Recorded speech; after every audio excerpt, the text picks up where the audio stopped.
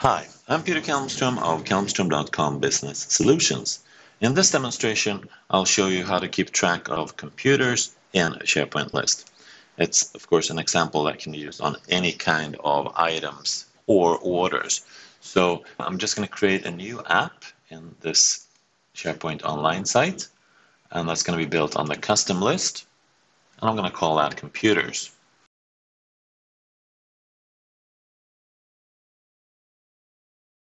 And while I'm at it here, I'm going to modify a few settings in this.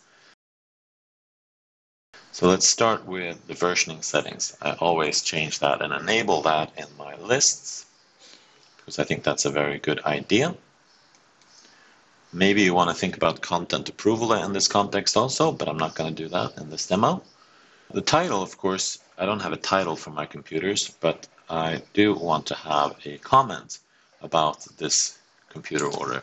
So I'll just rename this the comment, and I will not make it mandatory. You can, of course, hide the title field, but I find it's a much better way to reuse it for something else. So there we have a comment, and then we're going to add a few more pieces of information around this computer.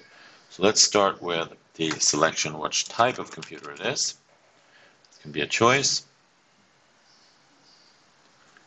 Just do a tablet, laptop, or desktop. So now, of course, these options are ordered by size. That's kind of how they appeared in my mind. But it's a good idea to have these in alphabetical order. So I'm going to change that. I'll just put them in the right order like that. And then you might, of course, want to put the right default value here. Desktop might not be the right, but laptop might be the one you use the most in your organization. All right, so there we have the three options there.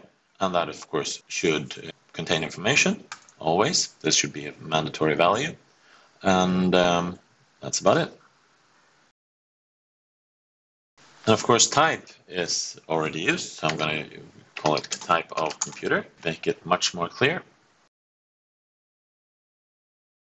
There we have the type of computer, and also I want to create another column for user, and that's going to be a person or group.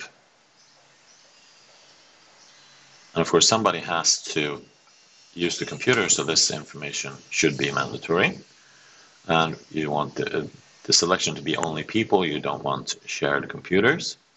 All right, so that's it. And now we're just going to change the order of these things, because now the comments is first, and that might not be the best option. So I'm going to change the column ordering, put the user first, and then the type of computer, and finally the comment. All right, let's look at this. There we go, there's my computers list, and now when I create a new item there, I have the user, and I'm going to be using this computer, Peter Kalmstrom, and I want a desktop, and the comment is fast as possible, like that. And I'll save that. And there you go, there's my fast as possible computer, and that concludes my demo of the computers list. Thank you for watching this demonstration.